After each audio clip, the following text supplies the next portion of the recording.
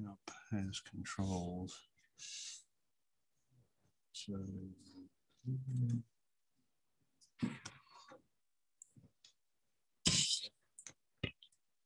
putting mics unmuted, so that's also a thing. some on computer.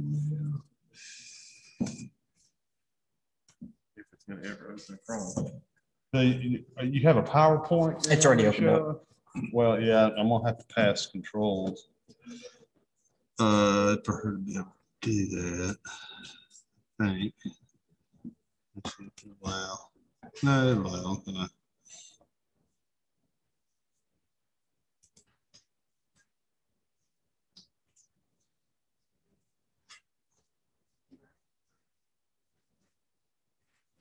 Are you familiar with Zoom?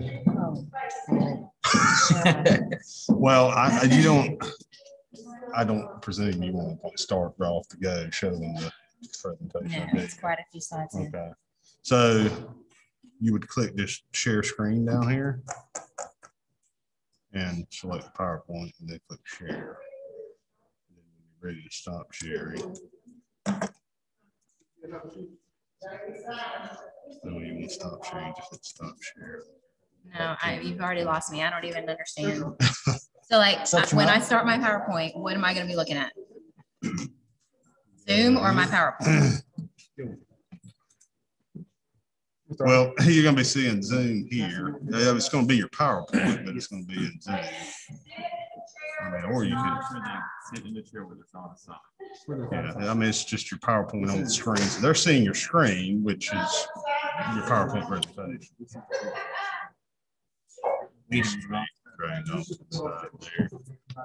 Yeah, I mean, you'd probably be looking at there, or would you be seeing here? I guess since I'm on the Zoom thing, I can't. I mean, I'll be looking at. I guess I could look at both, but yeah, because I usually kind of walk around. But I just need to know. Yeah, I know, but this is something new for all of us. So this hasn't been figured this out. But stop sharing. So when am I going to start and stop sharing? Whenever you're ready to start presenting the PowerPoint to them. I mean, we can do it right now off the go. No, I see what you're saying. So, I mean, right now it's showing your webcam here, and it's showing us. Okay. So that's what they're saying. So I'll speak, welcome everybody, and then once I'm actually ready to start the PowerPoint, hit share screen. Mm-hmm. Do you want him to stay here off to the side and do that for you? I am not going to turn that down. Yeah. I will not. We can just have him pull a chair. No. I could just hang out at the bottom. Well, it would be less interrupted if you're just right off the side. You can just step right here. Because there's a video in there too that kind of freaks me out if it won't work. I don't. You just got to make sure, Alex. He figured out how to do it. Share Sam when you're sharing it. Or what about optimize for video clip? That really doesn't improve it a whole lot, but you just got to make sure to share sound, or the people on the other end will be able to hear the sound from the video. That's easy to remember. Okay. Yeah, technology is just not me. It's not my thing, and if it doesn't work well, I freak out. So I'm gonna pull this chair off. Yeah, to the back, yeah. And if you need me, just like point at me. I have no idea. What is your name? Alex. Okay. So good to have help.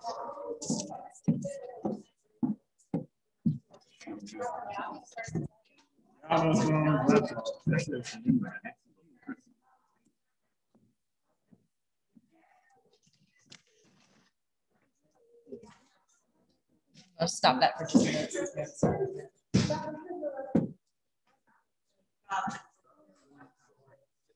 Whenever they tell me. Yes.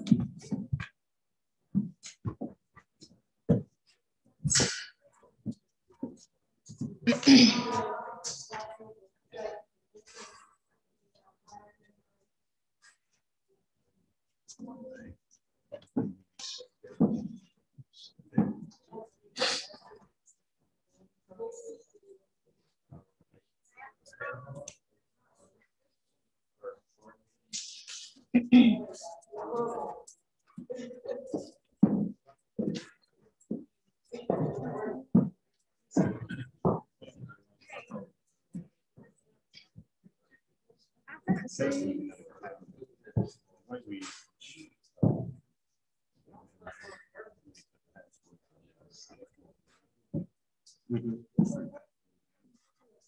So usually has access to like password, give a password out. So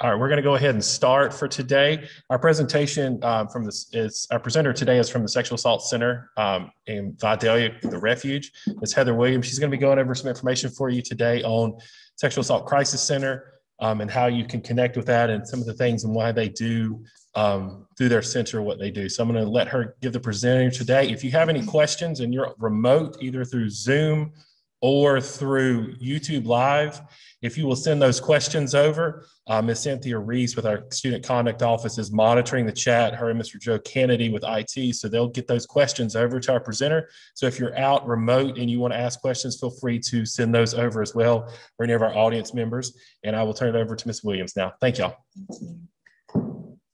Good morning. Good morning. This is a very different platform for me. This is the first time I've done a presentation where I have people in front of me and then I have a computer camera in front of me. So this is a little different for me. So we'll figure it out together. But thank you so much to East Georgia for allowing me to come and speak this morning. To me, this is a very important topic. And I like to share information about it so that to others, it becomes a very important topic as well. My name is Heather Williams, and I am from the Refuge Sexual Assault Center in Vidalia. We are part of a dual program, which means we have two things we do, which is domestic violence, a domestic violence shelter, as well as a sexual assault center. So we were established originally as a domestic violence shelter. And then a few years ago, we, in 2012, had a sexual assault program. However, due to funding restraints, it was not able to really serve the community the way that we hoped to be able to. And then just a few years ago, 2017, 2018, CJCC, which is it's a council in Atlanta that basically oversees domestic violence and sexual assault centers in Georgia. They did a study and they decided that in our area, which is a 5-county service area from Vidalia, I'll go over our counties in a little bit. They decided that they were seeing too many sexual assault victims having to get services elsewhere. So they presented it to the Refuge shelter and said, would you be interested in helping us to establish a sexual assault center?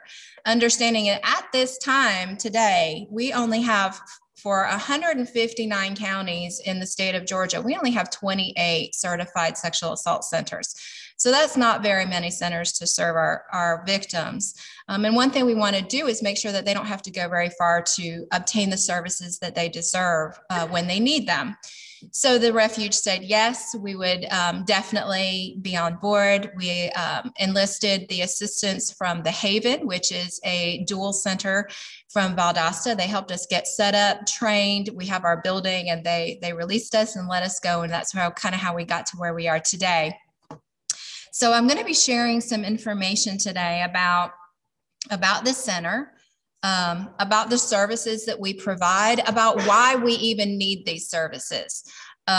Understanding that this is probably a bigger problem than you may realize. We're going to go over that and kind of talk about how to reach us. If you or somebody that you know needs our services, how to reach out to us. And I know that there are students from other areas that are going to be seeing this, including students from maybe the Augusta area, maybe the Statesboro area. And I'm going to go over the resources that are available to you in those areas as well. So I will figure this out to screen share.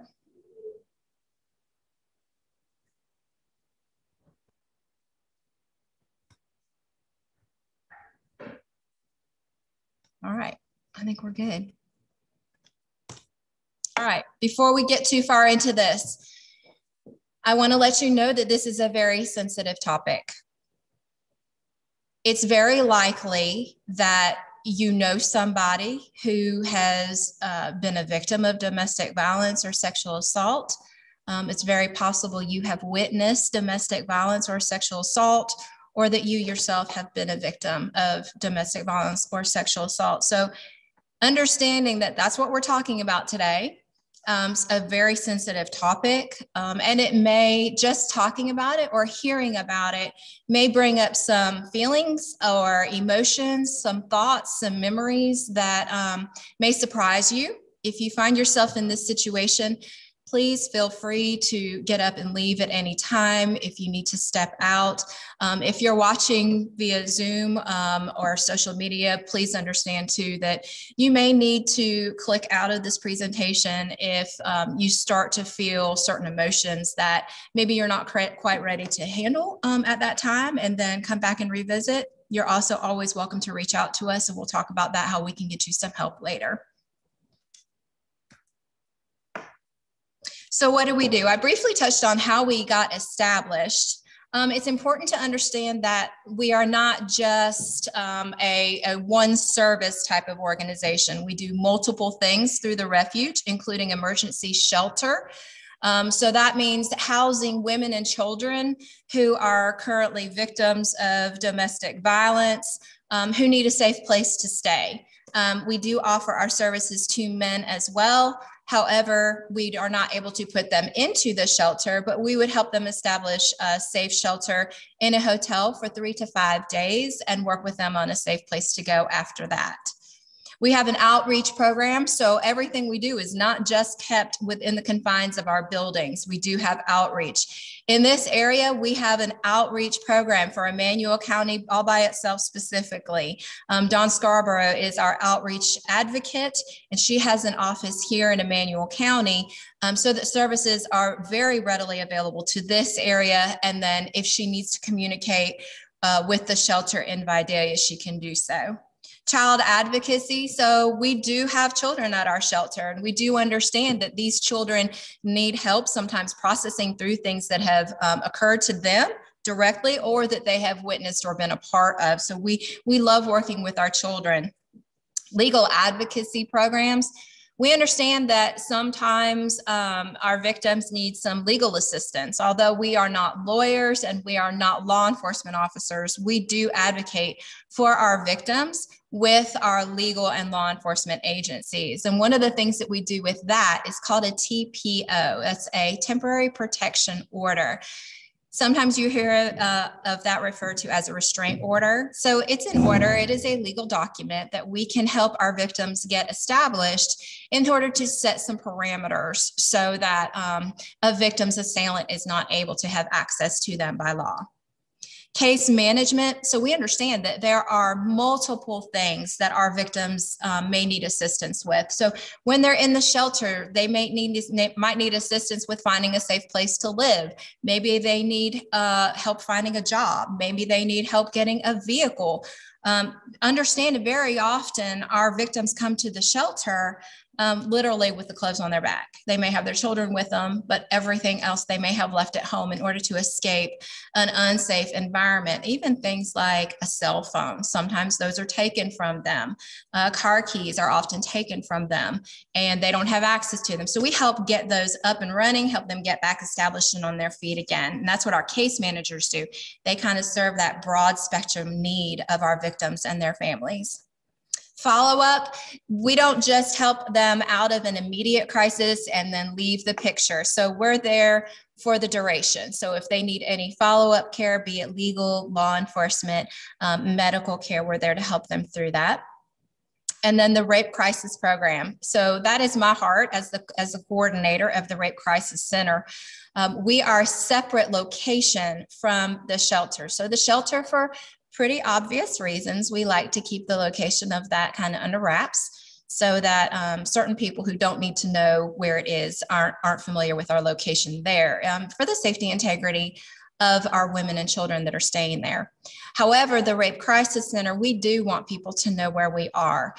We're on Jackson Street in Vidalia, right across the street from the library. We do want people to know where we are because oftentimes we have people come and see us. We have had victims come and knock on the door and say, I think I need to talk to somebody, instead of going through law enforcement or going through a hospital or medical personnel. So we encourage people to know where we are and come see our center. Prevention education program. So that's pretty much what we're doing today. We're educating the community, students, staff, and faculty here at East Georgia State College to know who we are and what we do. And then further, so that you have that knowledge, because you might personally never need our services. And I pray that that is the case. However, you might know somebody who finds himself in a very dangerous situation, and they might need our services. And you might be the one who has the knowledge of who we are and how to get to us, and you can pass that on to your friend. And then volunteer program. With COVID right now, we've kind of had to put the pause button on our volunteer program, but when things kind of get a little more safe in the living environment we have right now, we do have volunteers that we encourage to come and work with us in our outreach for our activities within the community. When we participate in community activities, we do enjoy people coming and working with us. So goals and purpose, kind of what do we do, why we do it? Providing emergency shelter and services for victims of family violence and for sexual assaults. We get the victim to protect a protected new beginning and supportive follow-up. Like I said, it's not once we're done and out of the picture, we're not really out of the picture. We're always there doing outreach with our victims. And we have a 24-hour crisis line. So this is not a Monday through Friday, 9 to 5 operation. This is around the clock. We understand that things like this can happen literally around the clock, so we're available around the clock. That number right there, the 538-9935, that is our crisis number. And I encourage you to kind of tuck it away somewhere, write it down, put it in your phone. I do have brochures with me here today for the people that are here to please take. This phone number rings to the domestic violence shelter. And from there, the advocate that answers the phone will kind of get some information from you about what kind of situation you find yourself in. Is this a domestic violence situation? Is it a sexual assault situation? Sometimes it's both. And then connect you with the correct advocate to help you at that moment. So let's understand a little bit more about sexual violence.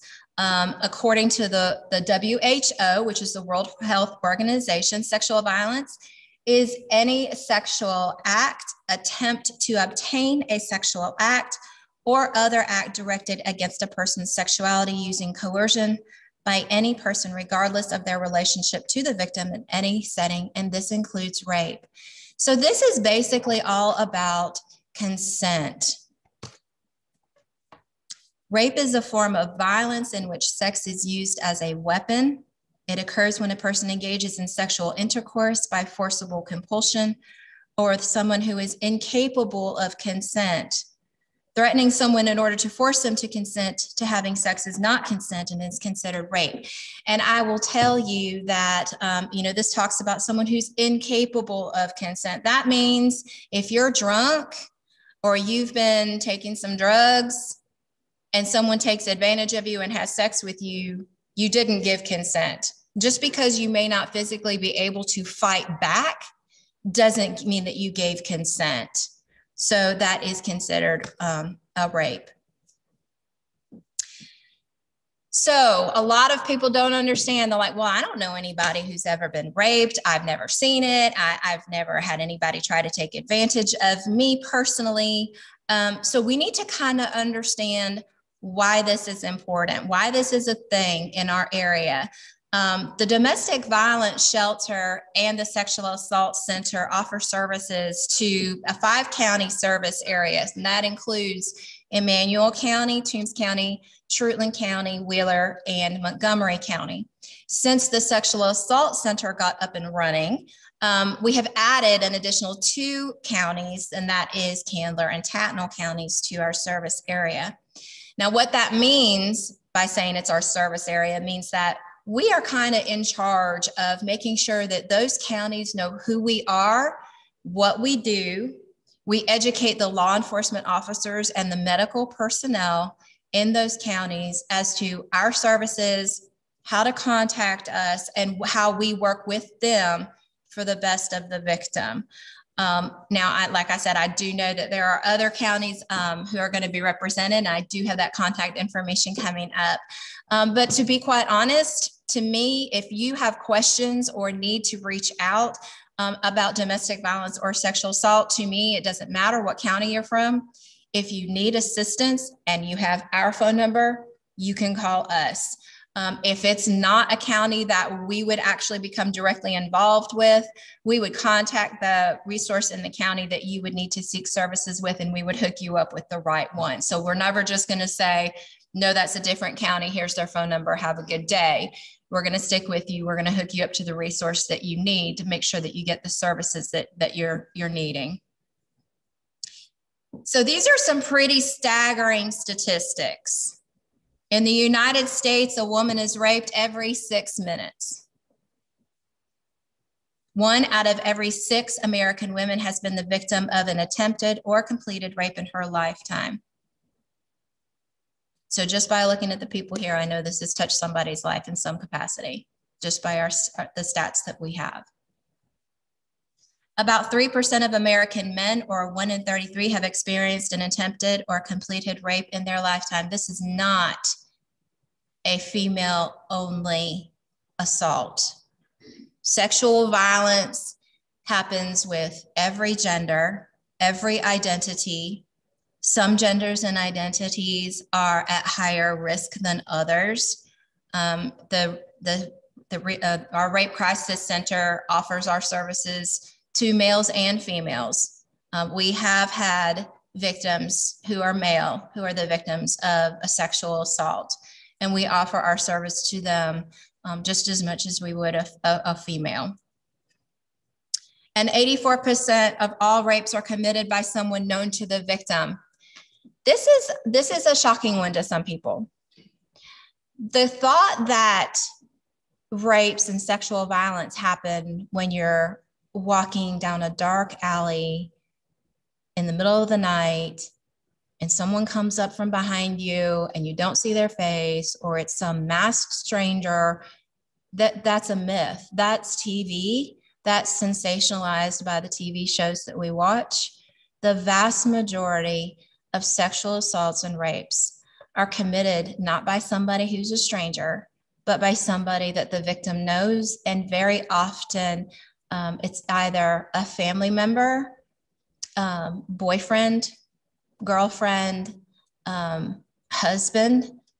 It is true that you can be considered raped by your husband. Years ago, that wasn't a thing. If a female was taken advantage of and was raped by her husband, it was considered part of the marriage relationship, but that is against the law. So yes, women can be raped by their husbands. It doesn't matter what the relationship is. Rape is rape, no matter what your relationship with the offender is.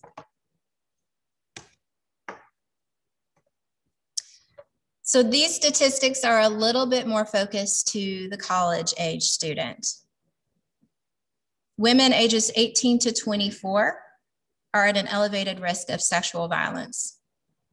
Approximately 1 in 4 female undergraduates and nearly 1 in 14 male undergraduates report experiencing sexual violence since enrolling in their college or university. This is all colleges and universities. This isn't just the large state 4-year colleges and universities. This is across the board. So this would include schools like here. It includes technical colleges as well. More than 50% of college sexual assaults occur in either August, September, October, and November. There are a lot of things going on when the summer's over and people come back to school or go away to school for the first time. Especially the freshman or the sophomore who has never been on their own, suddenly finds themselves in a situation where they're living in a dorm or they're living in an apartment, they're on their own. They finally have the freedom from their parents that they've been longing for such a long time. And they can get involved in activities that are considered more at risk. Now, don't misunderstand me. There is never, ever an excuse or an understandable reason for a rape. Just because she's wearing a really tight tank top does not give someone the right to rape her or commit some act of sexual violence. Just because she's wearing, something that's really low cut or super short shorts, your clothing is not your consent. And it should never be taken advantage of just because she chooses to wear something. Just because she chooses to go to a party and have a few drinks and her inhibitions drop a little bit, that's not an excuse to commit an act of sexual assault or rape on a female. And I keep saying she because statistically speaking, that's very often the gender that we're talking about. But none of that matters. There is no excuse. And rape isn't about sex. Rape isn't because he hasn't had it in a while and she's just really pretty. So he decided he wanted to get with her that night. That's not what it is. Sexual assault and rape, just like domestic violence, is an act of power and control. Has nothing to do with the actual act of sex. It has to do all with power and control and exerting that power and control over somebody else. So August, September, October, November, summer's over, leaving the parents on your own, no rules, no curfew. You go where you want, you do what you want, you're back with your friends, and you're ready to have a good time. That's why these months are typically the highest in terms of reporting sexual assaults and rapes that we see, especially on college campuses. So students are at increased risk during the first few months of their first and second semesters in college. Same reason. I'm on my own. I can do what I want. Mom and dad aren't telling me when I have to be home. This is great. Making new friends, maybe not the right friends, maybe not the right environment, but it's great. And so you're going to go out and do what you want. And before you know it, you find yourself in the wrong time, the wrong place, the wrong situation. And that's why we see these students who's haven't quite got into the swing of college, haven't quite gotten into the study time and going to classes, and their focus is in the wrong place. And so that's why we tend to see the first and second semesters of our freshmen typically be our highest risk times. Every 73 seconds, an American is sexually assaulted, and every 9 seconds, or minutes, excuse me, that victim is a child. Every 9 minutes, it's a child. That's a horrible number. All of these numbers are horrible. We shouldn't have numbers like this. However, only 5 out of every 1,000 rapists will end up in prison. That's it. 5 out of 1,000 will end up in prison. And those are the ones that actually go through the court process. Each year, it's estimated that 25,000 American women will become pregnant following an act of sexual violence. As many as 22,000 of those pregnancies could have been prevented through the prompt use of emergency contraceptive, which is something that we offer at the Refuge Sexual Assault Center. Depending on the time frame that the assault happened, that is a medication that we offer, and all of our services are free. Nobody ever pays anything for any of our services. In Georgia in 2017, there were 2,684 reported rapes and 349 arrests. That's it, 349 arrests. There are a lot of reasons that go into why these numbers are so low. Maybe there aren't resources available to the victims in that area. Maybe there is no rape crisis center for them to get assistance. Maybe they're afraid. Maybe they've been threatened. Maybe they're afraid nobody's going to believe them. Maybe this is a pattern of behavior that they have been exposed to since they were a child. And then once they go off to college and it happens there, we don't need to report it. It's been happening to me all my life. It's just another day, another person. And we see that. Unfortunately, we see that. Only 16% of rapes are ever reported to police. In a survey of victims who do not report or an attempted a rape or an attempted rape to the police, these are the reasons that we're hearing why they might not have. 43% thought nothing could be done. 27% felt like it was a private matter. 12% were afraid of the police response, and 2% felt like it was not important enough. And we want to dispel every single one of these reasons. 43% thinking that nothing can be done. It's a very helpless feeling to be a victim of sexual assault or rape. It's very helpless because I told you it's all about control. And in that moment, every bit of control was taken away from you. Every bit. You had no control over anything. And it's very hard to get that control back by yourself. But that's one of the reasons why we're here, so that we can offer the assistance, so we can offer the support. We have a team that takes care of our victims. They are never alone. If they want to press charges and go through the court process, we're there with them. We've recently had a case that went to court. There were 4 of us who supported that victim in the courtroom, sitting literally beside her through the entire process. She was never alone. So there are things that can be done, and there's a team that gets together and helps those things to be done.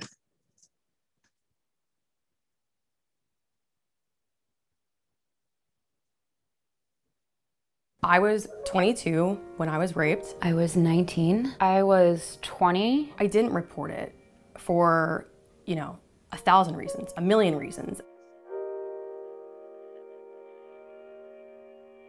It was somebody I was involved with. It was a friend of a friend. My drug dealer. Met this photographer by myself. I got very drunk. I met some guy in this bar. He started trying to kiss me and I said no. He takes my left leg and raises it on his shoulder. He went to put his hand in my panties and I tried to kind of deflect his hand, and that's when he slapped my hand away. I blacked out. I was fighting like pretty hard at this point, just saying no, please don't, please don't. I came to... Internally, I was shaking. I was really trying to look as calm as possible. And I could tell that something that I hadn't wanted to happen happened. He held me down and he forced himself inside me. I was being pleasant and nice just so I could remain safe and get out of there. And I kind of just ran out into the street with like my pants on inside out and my shoes off. And he sat up and he looked at me, and that was, I guess, the scariest moment for me because I could tell he was deciding whether he was actually going to stop or not, and that was the moment that I realized that I had thought I was in control of a situation that I was not in control of at all. And I blame myself for putting myself in that situation. I knew that I had no proof. I could hear people's judgment saying, well, why did you do that? It was your fault. I was still in like physical pain from this and sitting there going, oh, well, no one's gonna believe me. It was my word against his. Everyone was just gonna go, this girl just, Okay.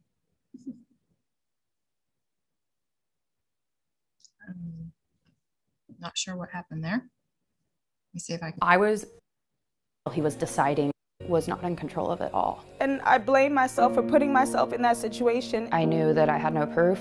I could hear people's judgment saying, well, why did you do that? It was your fault. I was still in like physical pain from this and sitting there going, oh, well, no one's gonna believe me. It was my word against his. Everyone was just gonna go, this girl just, slept with this guy and changed her mind. I wasn't the perfect victim.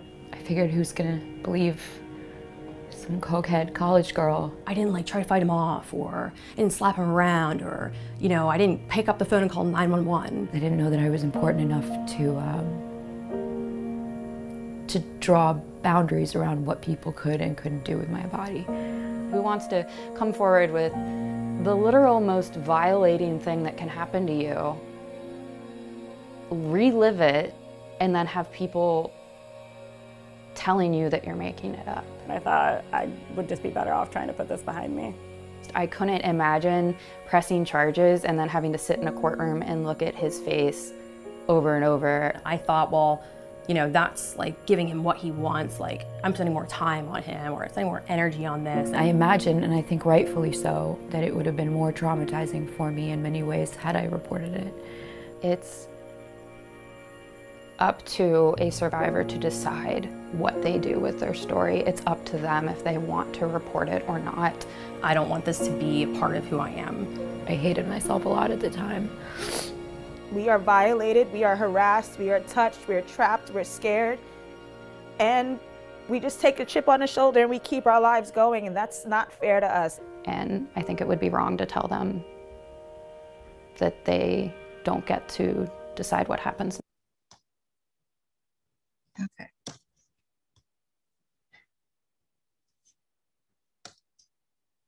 Okay. Didn't quite play through the last one, but we had just almost done. So we'll go on. Everything that they are talking about now, those women in that video, they did not report to law enforcement. Obviously, they're sharing their story, but when we say they didn't report, it means they didn't report it to law enforcement. And you heard their reasons. And inside of what they were saying, we heard these reasons. We heard shame. What should she expect when she dresses like that? She shouldn't have had too much to drink. One girl said, well, she's just a cokehead. We have denial or minimization. It wasn't that big of a deal. Fear of consequences. Sexual harassers frequently threaten the lives, jobs, and careers of the victims, and many victims are frightened by the offender's position of power and what he could do with it. What if he's a law enforcement officer? What if he's a pastor? What if he's in administration? What if he's a boss, an employer? So we have to consider all those things and how fearful these victims are of subsequent consequences of just reliving the situation or having other consequences come up from the original assault. Many times they just want to forget about it. They just want it to go away. They just want to move on. But if it's not dealt with, it will never go away. It keeps coming up. It has to be dealt with for their emotional and mental sake for the rest of their lives. And that's why we're here, so that we can help them with that. We also hear about low self-esteem. Sexual violations wound a woman's self-esteem, self-concept, her sense of self. The more a girl or woman puts up with, the more her self-image becomes distorted. Again, thinking about that person who has been a victim, maybe since they were a child. Maybe this is something that they saw or heard or experienced in their home. That's what they grew up with. Why should they experience or expect anything different as they become an adult? Their self-esteem was never built up for them to appreciate and understand how special they are, how unique they are, how that nobody deserves to be treated that way no matter what's going on. But if that's the lifestyle they were brought up in, oftentimes that self-esteem is so damaged that they never get to that point. Feeling of hopelessness or helplessness. They feel it's hopeless because they won't be believed. Reputations might be tainted and possibly ruined. Disbelief or disassociated or drugged, unclear memory or unsure of what happened. There are many reasons why a victim might not remember what happened.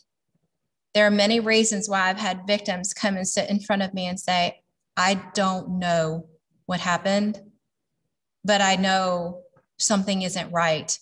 I'm in pain, or I'm bleeding, or I had one beer last night and normally I can drink a whole lot more than that. And I don't remember anything, but something happened to me. I just know it. But because they can't remember, they feel like they won't be believed. But there are reasons why they don't remember. Alcohol, drugs, that could be the reason why they don't remember. The trauma itself could be why they don't remember. You remove that memory, your brain, in an attempt to protect you. During that trauma, a different part of your brain takes over. And while they might remember very vivid moments leading up to the assault, they might remember the pattern of flowers on the wall, the color of paint on the wall, what the carpet looked like, what the cologne smelled like. They might remember all of these things, but when it gets down to the memory of the action, it's gone. But there are true physiological reasons why that happens. And she doesn't have to just assume no one will believe her because she can't remember, because we can explain why she can't remember. And when we talk about disassociation, so have you heard of fight or flight? There's a third F. It's called freeze. Fight, flight, or freeze. Oftentimes my victims freeze. They fight at first. They'll put up a fight. They'll say no. But if their aggressor is persistent, says threatening words, words of further harm, threatens physical harm worse than what they're experiencing at that moment, if they could become more violent, hitting, slapping, punching, they freeze. Because the fear and worry that further injury will happen if they continue to fight, oftentimes they freeze and they give in and they literally lay there and they let him finish, knowing that that's the safest thing for them to do. It's called self-preservation.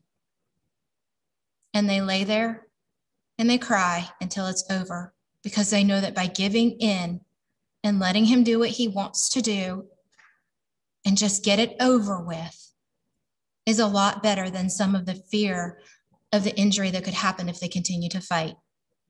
There's a reason why they do that. Their brain and their body is protecting them. It's not giving in. It's not quitting. It's not, why didn't I fight? It's self-preservation. I have to stay alive. So we kind of talked about this, about alcohol, about drugs. They're often used in sexual assault. Alcohol is the most commonly used substance, and it's called a drug-facilitated sexual assault. It's when the aggressor uses some form of alcohol or drug in order to make their victim a little more agreeable, a little less fight. They become a little more relaxed, agreeing to things that normally with a clear head they might not agree to. Often in the college-age student, we do see alcohol being used, but then you start mixing other drugs. Prescription drugs like sleep aids, anxiety meds, muscle relaxers, tranquilizers can also be used. Oftentimes, if this is something that maybe their victim takes on a regular basis, it's a normal prescribed medication for them, but then they're given maybe more alcohol than they think they're taking in. Those don't mix. That's not safe to mix the alcohol with some of these medications. And so it actually might be maybe unintentional, but then they find themselves in a position where they don't have the strength or the presence of mind to be able to fight the way that they might want to. Street drugs like GHB, you've heard of roofies maybe, ecstasy, something called ketamine. There are drugs that change the color, that do not change the color, the odor, or the taste of an alcoholic drink. And I debated on whether or not I was going to talk about this next slide, because I don't want to give anybody ideas, to be honest. I don't want to tell you what to use to incapacitate your victim, because you're going to be shocked with what it is. But at the same time, even more than not wanting to give you an idea of what to use, I want to let you know so that you are armed and knowledgeable on how to protect yourself from something that is so common. You'd never think that it would be used as a drug in sexual assaults. So not just Visine, any red eye drop. The leading chemical in these eye drops when mixed with alcohol, will make somebody have a lowered body temperature. They'll have breathing difficulty. Eventually, with too much, respiratory failure is possible. Blurred vision, nausea, vomiting. Their blood pressure goes up and down. They start shaking, seizures, coma. There are stories that you can find. I have found two really fast, just by a really quick Google search, about two cases. Oddly enough, both were in South Carolina. A man killed his wife. A woman killed her husband, both by poisoning with red eye drops. If you use too much, you kill them. But if you don't use that much, you render them very flaccid, very pliable. Their muscles get really weak and limp. It's like being drunk times 10. And the kicker with this is it erases memory. Now, I'm not telling you so that you can be armed with what to use for a sexual assault. I'm telling you so that you know that it doesn't have to be something super fancy, some designer drug that was dropped in your drink. It can be something that costs what, less than $4, $3 that you can buy at any drugstore. You've heard time and time again, don't leave your drink unattended. Don't let somebody else make a drink for you. I mean, I can't emphasize that enough. You never know what someone could put in it. And who's going to question somebody going out to a club or to a bar and having something like Visine in their pocket? Pay attention.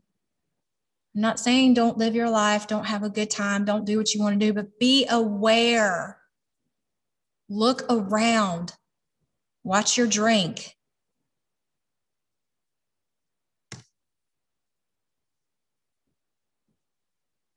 So our center is very peaceful. The colors were picked very intentionally to be very calming for our victims. We have big comfy couches, big fluffy pillows. We'll get you something, some water, we'll get you a snack. Because while you're there, you are the only person in our world that we are concerned about at that time.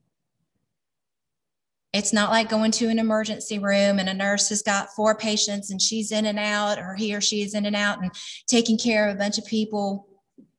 It's one-on-one. You've got support and you've got medical care. 24-hour crisis line. So let's talk a little bit about the people that take care of you. So the first person as a victim, the first person that our victim talks to, they're called an advocate. And they are specially trained on how to calm somebody down, reassure them, let them know you're in a safe place. We are here to take care of you. That advocate's going to talk to that person about what services we provide, how we provide them. We're going to sign consent forms. We can't do anything without a person's giving us the yes. Isn't it all about power and control? And we give the power and control back to our victims. From the minute they walk in the door, they are in control. If they don't want to do something, we don't do it. If they don't want an exam, we don't do an exam. If they don't want pictures taken, we don't take pictures. They are in control. If they don't want us to talk to law enforcement, we don't talk to law enforcement. So an SANE, S-A-N-E, stands for Sexual Assault Nurse Examiner. So in the state of Georgia, you have to be an RN to be a SANE.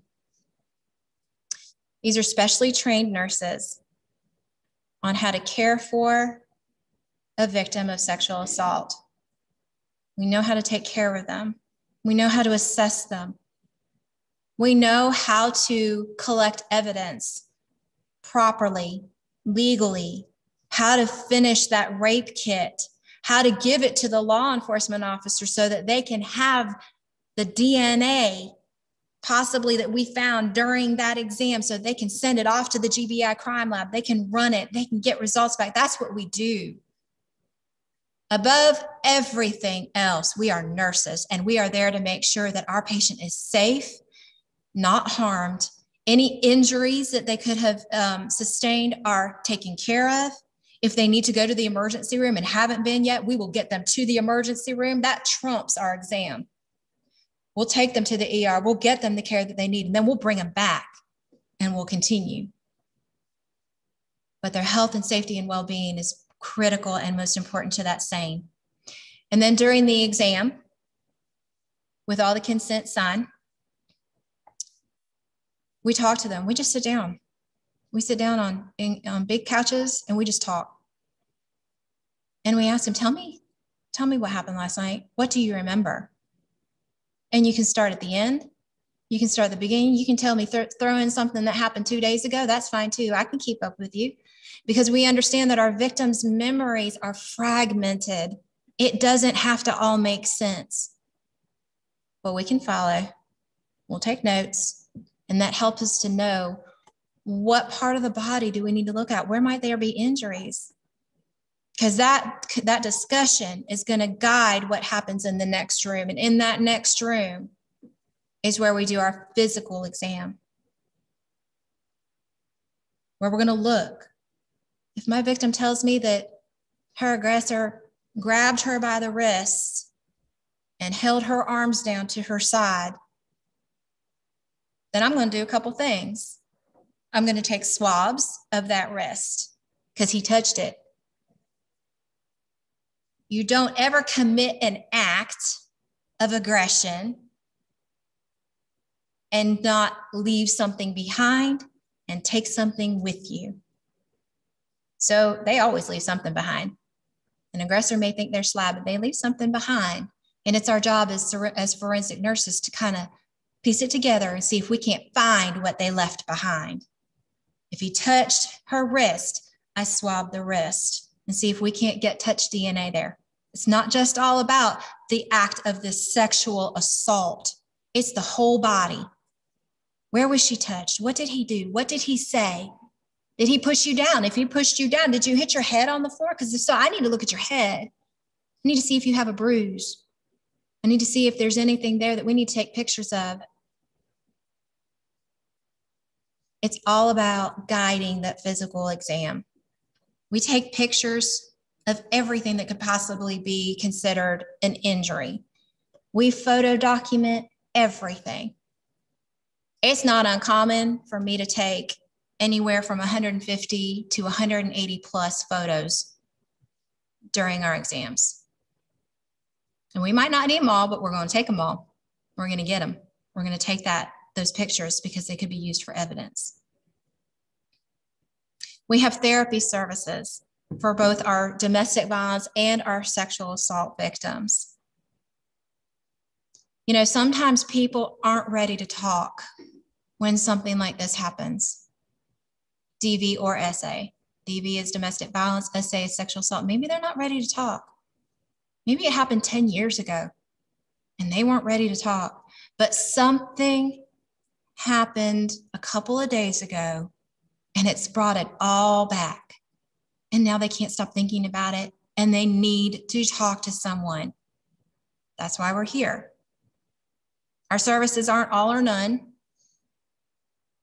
If a victim only needs counseling, let's talk. Let's see what we can do about getting you connected with our counselor. Let's get you to talk to somebody. It doesn't cost you anything. Maybe that's why they never got counseling or therapy in the past, because they couldn't afford it.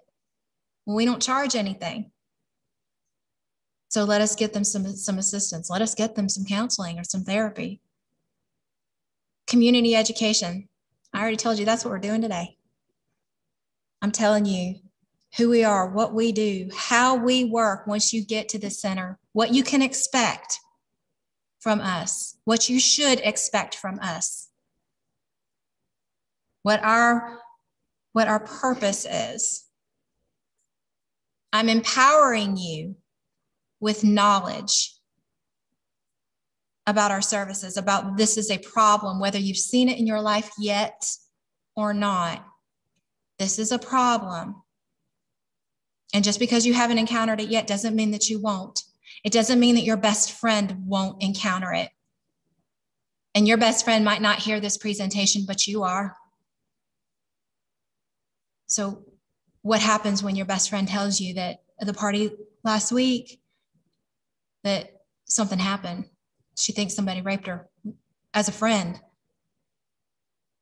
What are you going to do?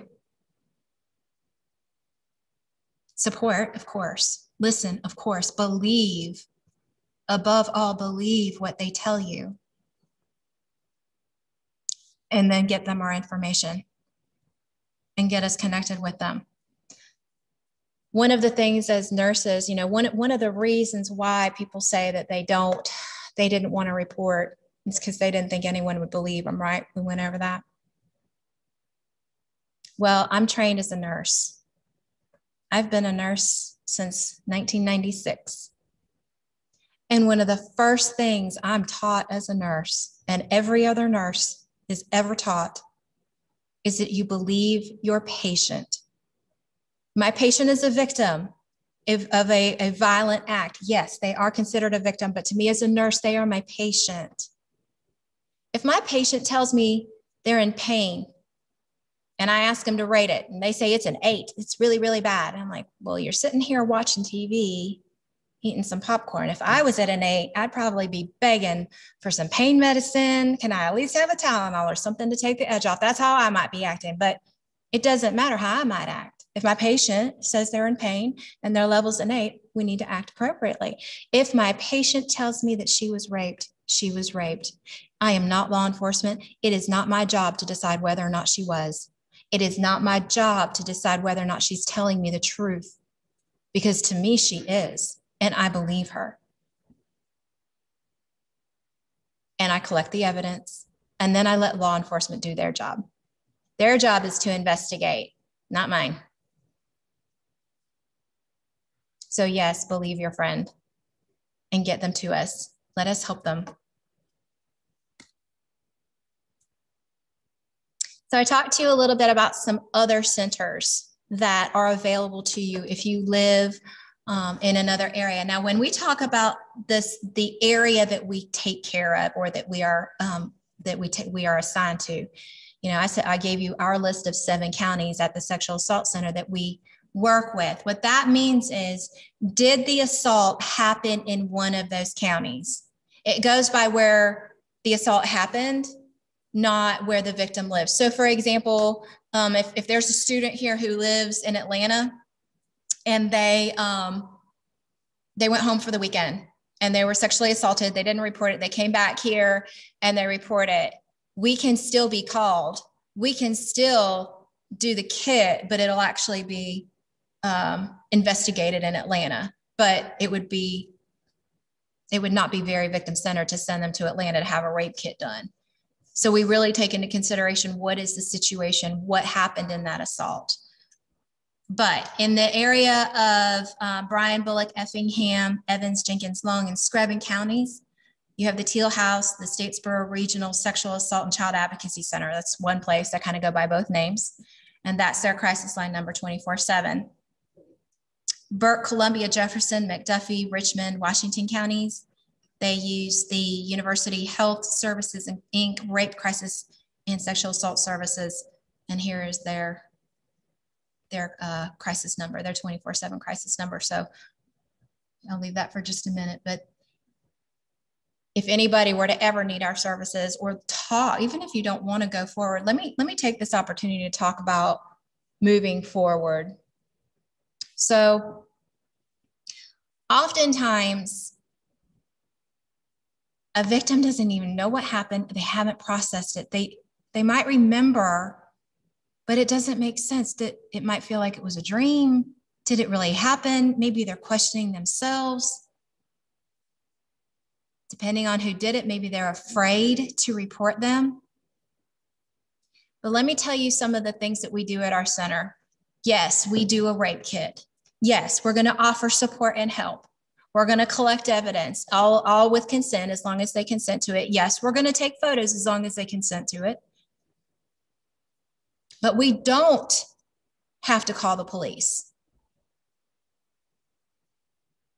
As long as my victim is over 17 years old, I don't have to, by law, call the police. They're considered an adult. They can report or not. Getting the police involved is up to them. So if they need help, if they need medical help, if they want medication, in my center, we offer medication. We treat as if my victim has been exposed to sexually transmitted infections. We don't test for them. We can refer them to their physician or to the health department if they want testing. But we have medications in-house ready to go. And that includes, you've heard of the morning after pill or Plan B. It includes that. We offer that as long as we see them within the time frame to administer that. Maybe they just come because they want those medicines, and that's okay too. They're still exposed to us. We can still talk. We can still let them know what we can do for them. But do we have to call the police? No, we don't. They can be anonymous. Here's the cool thing about being an anonymous report: a Jane Doe or a John Doe. So we only have 120 hours or 5 days to be able to collect evidence. So when I say evidence, I mean DNA, swabbing the parts of the body that the assailant either licked or touched or bit, or in the vaginal area, if there was a rape, we can swab for DNA that way, inside and or outside the body. So when I say collecting evidence, we have 5 days. That's what I'm talking about. Other than that, showers happen. It's gone after about 5 days. So it's critical that we get the victim in front of us and we do the collection of the evidence as quickly as possible before it's gone. Now, just because I have a rape kit that has swabs in it, that's sealed up and ready to go, that does not mean it gets sent to the crime lab. It means once my victim leaves the center and is done, everything that they have signed is signed Jane Doe or John Doe. Then my advocate's going to call the police department and say, hey, I have a rape kit. I need a case number. It's a Jane or a John Doe kit. They give us a case number. We put that as a reference on everything. They collect the kit from us. They have to hold it by law for 12 months. It does not get sent to the crime lab because the crime lab won't take it unless it has a name on it, a true name, not a Jane or a John Doe. So they have to hold it for 12 months. And in those 12 months, my advocate is going to contact them and say, how are you doing? Is there anything I can do for you? Can I answer any questions? And then if they change their mind and they say, you know what? I'm ready to go. I want my kit tested. I want my name on it. Great. Come back in, sign your consents again with your name on it. My advocate calls law enforcement and says, hey, that case number, reference, whatever, that one's ready to go. She wants to change. She wants to be a report. Because in the moment, in those first 5 days, they might not be ready to make that decision. But at least we have it. Because if you wait 2 weeks or 3 weeks or 4 weeks after it happened and you finally say, okay, I want to have a rape kit. I don't remember. Something happened to me. I want to know if someone had sex with me. I want to know if someone's DNA was inside of my body. It's too late. It's gone. We can't tell you. We won't do an exam, a physical exam. Now, we'll still offer all of our other services, but weeks out, there's nothing left physically for us to collect. So let us collect it. Come, let us get it while it's there. You don't have to have it processed. You don't have to press charges. You don't have to call law enforcement. You don't have to have an investigator come and sit down and have a conversation with you and write a report. It gives you 12 months to change your mind. So that's one of the great things that we can offer. So there's no pressure. There is a time limit, but there's no pressure to get law enforcement involved. So what can you do if you know this has happened to you or someone you know? Report it. Even if you don't, I don't want to get him in trouble. Okay. Then don't tell anybody who did it, but at least tell somebody that you need assistance. that you need to see a SANE, that you need someone to call the refuge for you. At least do that. You can call us directly. I'll make sure you have my number. And call the crisis line 24/7. Even if you have questions, you don't want to report, but you have questions. You want to ask something. You need clarification. If it's domestic violence, call us. If it's safe for you to call us. We understand the process of leaving a domestic violence situation. Domestic violence relationships basically means anything where there is a true relationship there. Boyfriend, girlfriend, husband, wife, ex-husband, ex-wife. Let us help you make a safety plan. Statistically, we know that when a victim of domestic violence leaves their offender, that is the most dangerous time for that victim. Because again, power and control. If her abuser knows she's leaving, all power and control is gone. He's lost it, and she's starting to take it back, and they get really mad. That is the most dangerous time for a domestic violence victim, is when they decide to leave. So it might not be safe. You know, we're often asked, well, why did she stay? If it was so bad, why did she stay? Because maybe she's trying to stay alive. Maybe she's trying to help her kids stay alive. Maybe he's threatened that he'll kill the children or her family. Maybe he's threatened that he'll have his friends come gang rape her. He'll find her. Maybe he's threatened her that he's going to chop her up into little pieces and bury her in the woods behind their house. Nobody will ever find them. These are things that we've heard. Would you leave if somebody told you they were going to do that to you and you believed them? Because of years of abuse, you've learned to believe that what they say they'll do. You wouldn't leave, you'd stay. Statistically, we know that it takes an average of 7 to 9 times that a victim leaves their abuser before they leave for good, or it gets to the point where they're dead and they can't leave. An average of 7 to 9 times before they leave for good, because it's the power and control that that person has over them, and they love them. Above all, they love them. They love the person they once were. And oftentimes we hear, well, I loved him and I wanted to help him because he didn't always used to be that way. He's still there inside. Somewhere he's still there inside. And I wanted to help him find him again.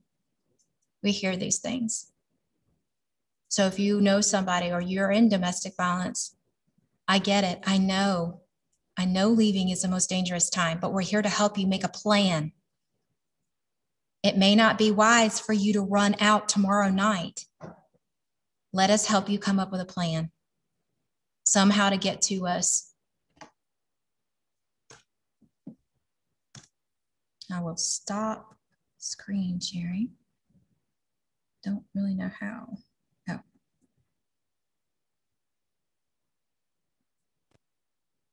So one thing that I did not include on this, but I would like to touch on this for just a minute,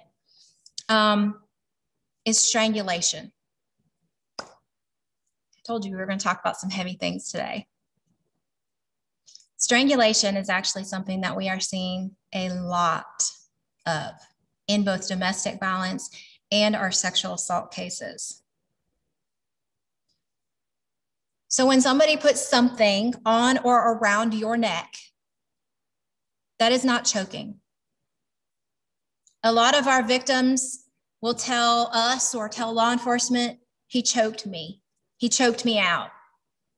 Choking is when you take a bite of your hamburger and it's too big and you didn't chew it up well enough and you swallow and it gets stuck and you start coughing and hacking. Or when a toddler is eating something like a hot dog a little too aggressively and they don't chew it up and it gets stuck. That's choking. That's airway. That's choking. Strangulation is circulation. It's stopping or impeding the ability for blood to flow, oxygen-rich blood to flow to your brain, and then for that blood, after it's dropped off the oxygen in your brain, to flow back out of your brain. That's strangulation. And you can use anything to strangle somebody. It doesn't have to be their hands. Any body part can strangle somebody. Phone cords, ligatures, ties, scarves, pieces of jewelry. And we're seeing it, unfortunately, in my center, we're seeing it. We're seeing a lot of strangulations. Strangulations are often part of sexual assaults. Strangulations can be used as autoerotica. Maybe it's part of a couple's routine. They strangle each other till they almost pass out. There is damage that can be done inside the neck during a strangulation that could be fatal, which means it can kill you. And you could never have a single bruise on the outside of the neck. You'll never see any marks. It's a myth to think that if somebody strangles you tight enough or severe enough to actually hurt the inside of your neck, that surely you'd have bruises. No, you wouldn't. That's a myth. One of the things that we're able to offer at our center is forensic strangulation assessment. So they're called non-fatal strangulation exams. And this is anybody. This is not domestic violence only. This is not sexual assault only. This is two guys who decide to get into it and start fighting, and one decides to strangle the other. It's still a strangulation. So this is an exam that we offer at our center for anyone of any relationship, no matter how it happened. And it might not be something that law enforcement is involved in. Again, that's okay. But as a nurse, I'm extremely concerned medically for my victims who tell me that they had a strangulation encounter. And if it happens more than once, we see this over and over again. We see it in children who are in abusive situations at home. Their memory starts to get a little wonky. They're not doing as good in school. Their attention span starts to get a little crazy. You know, you used to be able to sit down in class all day long, and now they're not turning in their homework. They can't sit still. They get antsy. Same thing happens as adults if they're being strangled. Because the brain, over time, lack of oxygen takes its toll, and they end up with a traumatic brain injury. We have patients who come to us and say, I don't know what happened. I don't know if I was strangled, but I do know that I was in the bathroom and we were arguing. And the next thing I remember is I was on the bathroom floor and the back of my neck really hurts. Like it sort of like moved my neck. I know right there what happened. I know she was strangled in some capacity, so tight and for so long that she lost consciousness. And it doesn't take long. It takes an average of 6.8 seconds to lose consciousness when you're being strangled. 6.8 seconds. After 14 seconds, you can lose control of your bladder, which means you pee on yourself. After 15 seconds average, you can lose control of your bowels. Around a minute, 62 seconds average, if the pressure is consistent on that neck, then we start to see where they stop breathing. They will die. People have been strangled to death. They have died, and there's no bruises on the outside of the neck. There are some things that we can recommend to see if there's any damage inside the neck. And we would work with our hospitals to get those things done to make sure that that person's okay. But that is a service that we would offer. So if you know of anybody, again, just kind of expanding it out. You know of anybody, or you yourself, domestic violence, you've seen it, you've been there, you need help. If you're in it right now, let us help you get out. Sexual assaults, you've seen it, you've experienced it. If it's happened to you, let us help you. Strangulations, in either of those cases, they're medical things that we are concerned about, that we need to sit down. Let's just sit down and have a conversation. Let's at least just talk. We would love to help you. that's what I have for you this morning. Do we have any questions that have come up in any social media? If you have any questions, please put them in the chat. Not yet. If you'll give us an extra 15 or 20 seconds because Sure. YouTube is on a slight delay. Sure. Does anybody here have any questions or comments you'd like me to address? I will stick around for a while. I would like to go ahead and just reiterate our crisis line phone number. It's 912-538-9935. That's our crisis line number. And I would like to give you my personal work cell phone number. Sometimes people are a little hesitant to reach out and talk to somebody that they haven't seen or talked to before. So please let me give you my work cell phone number. It's area code 229-300-0955. You are welcome to call me. Let me give you my email too. It's SA, as in sexual assault, SA coordinator, VID, as in Vidalia, VID. So SA coordinator, VID @gmail. Shoot me an email. Call me when it's convenient for you. If you have any questions, if there's anything that I can answer for you, anything you'd like to talk about, you need information about our resources and services that we provide, please reach out. I'd be happy to hook you up with whatever you need. Repeat that and I'll put it in the Yes. chat. Which one? Your telephone number. Telephone is 229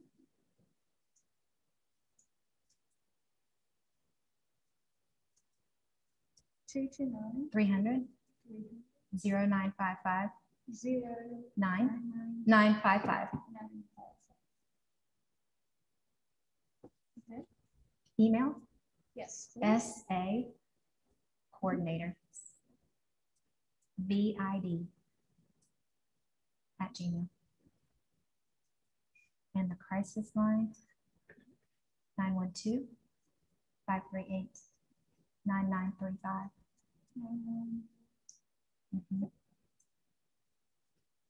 Thank you. Yep. We appreciate Ms. Williams coming out with us today. For those of you that have been watching and you may want to reference this information again, or if you have any friends or people you know that want to view this information, we're going to post this up on the website. So we're going to post a recording on the Title IX website for East Georgia State College. That's a requirement that we have to make sure educational materials are there, but we will post this up for students and faculty and staff to watch later on if they want to view this information. And we'll put Ms. Williams' information there as well for you to contact her if you have any need of use of the refuge. Also remind, if you or someone you know is a victim of sexual assault or any other area of sexual misconduct in our East Georgia State College Title IX policy, you can contact the Title IX office at title9ega.edu or 478-289-2015 is my office number. We'll connect you with Title IX, and we'll also connect you with the refuge if that needs to happen as well. So appreciate everybody coming out today. And with that, we'll end our workshop. And if you have any questions, please feel free to send those over to my email or to Ms. Williams. Thank you.